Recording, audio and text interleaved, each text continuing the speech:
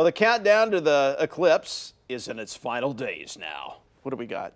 Where's the clock? 3 days, 7-something hours. Whatever. A lot of people are getting ready. Oh, yeah.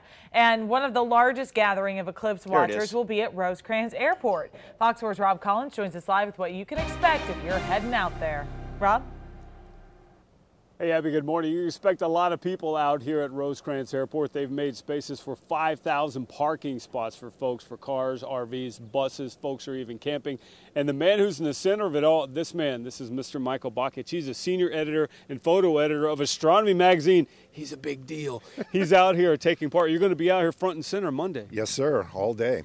All right, now this is your 14th total eclipse. That blows my mind. I know. Once you see one, believe me, the first question you ask when this eclipse is over, where's the next one?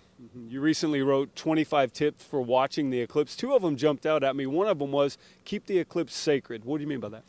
I mean that especially during the part where the moon completely covers the sun, the total part of the eclipse, don't be playing music, don't be chatting with your friends, don't be taking pictures, just concentrate on the glory in the sky. As we're looking at the video of the path to totality, which comes right through here, 2 minutes, 39 seconds, or pretty close thereof. And you just said, don't take a picture, but that seems ironic to me because you're the photo editor of the magazine. I know. So don't take a picture of the eclipse? That's right.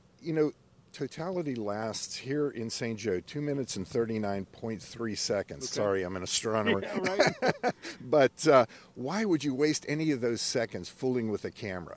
And believe me, as the photo editor, no offense to your viewers, but with a digital SLR or a point-and-shoot camera or a cell phone, you're really not going to capture the image that's going to make it into the pages of Astronomy magazine. People have been taking photos of eclipses that have seen 20, 25 eclipses. Those are the pictures. And even those pictures can't compare to what you'll see in the sky. All right, last quick thing here. Next hour, we're going to make a telescope. I'm going to show you a very safe solar telescope that you can actually look at the sun with. Very cool. That's coming up. If you want more eclipse information, go to our website, fox4kc.com. And I believe we have a little special airing. Is that right, guys? Yes, we do. Saturday and That's right. Sunday. Rob, I predict the #1 photo taken from this generation will be the selfie with the eclipse. What do you think? Yeah, there'll be a lot of millennials trying to do that selfie pose. They need to turn around and look at the sun instead of the camera lens. So. All right. Thanks, Thanks, Rob. This weekend, be sure to watch the Fox 4 Big Blackout 2017 special, Saturday, 6 p.m. and again Sunday night at 11 p.m.